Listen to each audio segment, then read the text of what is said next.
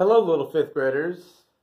Today we shall write our second paragraph for our narrative from the passage, The Sword and the Stone. Remember our topic, rewrite the story from Merlin's point of view.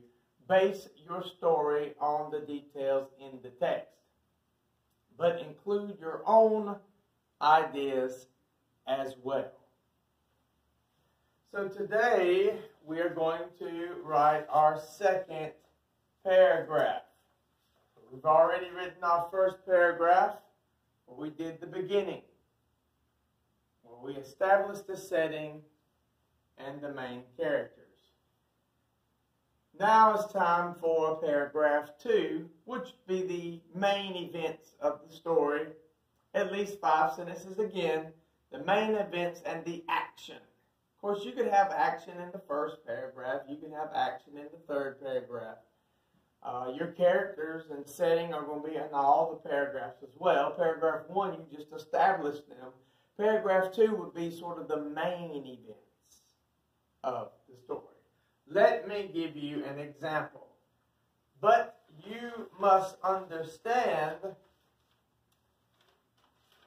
that you cannot copy my ideas, because I will give you a 0.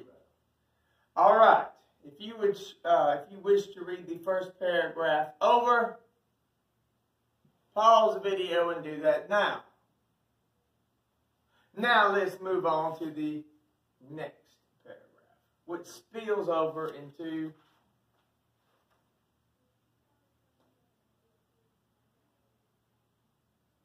I'll just read one page at a time. One night, I saw this short, skinny kid walking in the woods.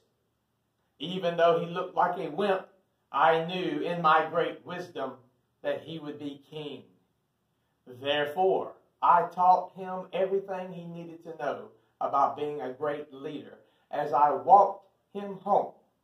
After this, with my magic wizard powers, I looked into the future and discovered that this wimpy kid would be walking by the sword and the stone next week.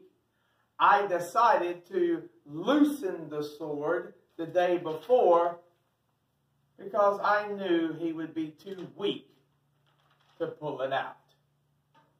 So there you go. Easy. Keep it simple, but at the same time be creative. And don't forget to use some details from the passage as well. Now, quit looking at me and get to work on your second paragraph. Man, get out of my face.